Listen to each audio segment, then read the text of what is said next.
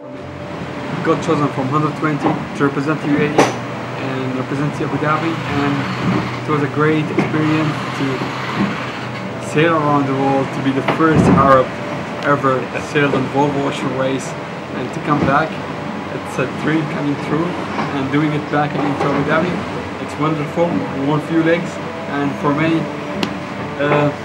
I want to win the race and represent my country.